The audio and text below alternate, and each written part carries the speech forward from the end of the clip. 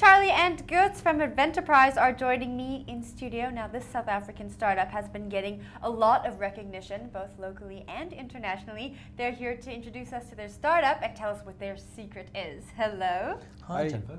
How are you? Good, thank you. How are you? Very well, thanks.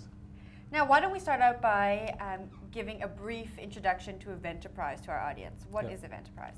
Essentially, Eventerprise is an online portal that basically introduces web suppliers of event services, products and venues, and brings together hosts, people looking for those services in either corporate or private capacity. And we purely connect them and provide the conduit through which they find each other through impartially rated and transparent means. So we overcome the pain of people finding each other in the space of the event industry. So if you buy a book, you have got a higher, you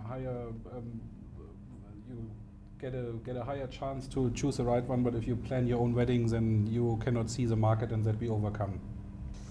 All right, when did you come up with this idea and why? What was the thought process behind it?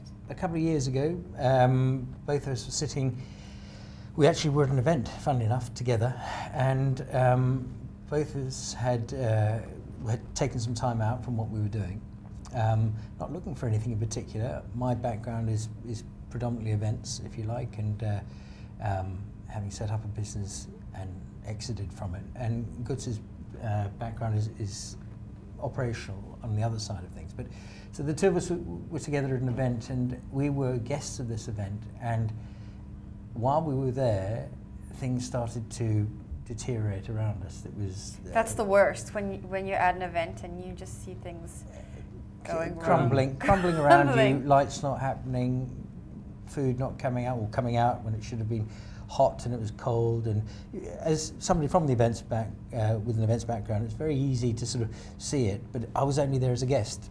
But the two of us looked at each other and thought, this is crazy. There should be this shouldn't be happening at something like this, and there must be a means for choosing the right people to execute your events for you. And from there, we looked at each other and said, there's something here we can do. And in effect, what we've done is create something very similar to TripAdvisor. So if you were going out on your holiday, you wouldn't go further than these shores without checking on TripAdvisor, for instance, to see what somebody else had said about a hotel before you decided to go and stay there. You wouldn't take it as read that the hotel would tell you how good they were. You'd ask someone who's been there before. Yeah. So we decided to put our heads together and create something very, very similar, but for an entirely new audience, the events industry, where there is no litmus test for this. Now, what kind of services can we find reviews of on Eventerprise? You can find actually first you can find the whole suite of different service providers, and you can choose between all of them in one place. Previously this was not possible. You go to the internet and you have got a variety of different players which are on Google, and here you have got a more qualified choice by putting specific words in specific parts which you find more interesting than others, and then you make a short list of these particular players, and then you can from there reach out to them in one go. And that is, I think, the essence of what we are providing, and then have them in a comparable version next to each other, and can, like this, plan a whole event from A to Z. Now, how do you ensure the reviews that are going onto the site are authentic and true to what people are saying?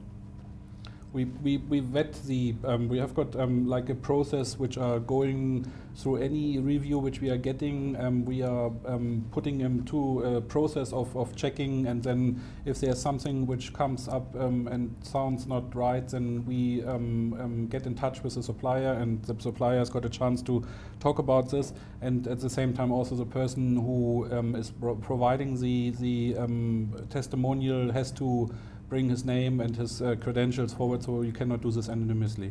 It's appropriate, that sort of question, because what with Amazon recently, there was the big bit of a hoo-ha with Amazon taking on people, putting on fake reviews. Look, we're not pretending in any way to be the police of the industry. We simply want people who are out there in the events business to be able to bring themselves to the fore, and in doing so, bring with them reviews, as we call them, to endorse that. You know, the market will eventually find you out if you're putting up fabricated reviews or fakes. But you know, we've got to rely on the industry. We're putting in protocols, if you like, to sort of weed out the ones that look suspicious. But at the end of the day, we can only do so much. It's going to be very much up to the suppliers themselves.